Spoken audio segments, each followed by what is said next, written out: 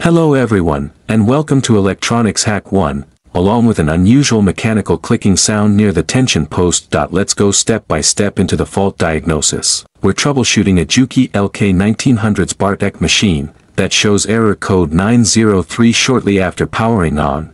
I started by checking the tension coil. The multimeter showed 8 ohms, which means the coil itself was in good condition. Then I disassembled the control box, removed the main board, and used a multimeter to inspect the drive circuitry and MOSFETs. In the tension control area, I found a shorted IRF4620 N-channel MOSFET. I desoldered the damaged part, verified it was shorted, and replaced it with a new, tested MOSFET.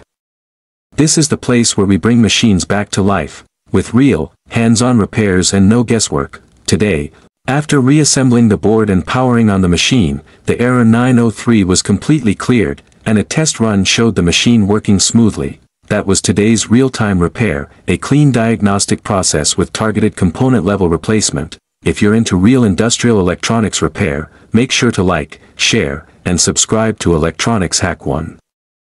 See you in the next video, with a new fault, a new fix, right here at Electronics Hack1, where machines come back to life.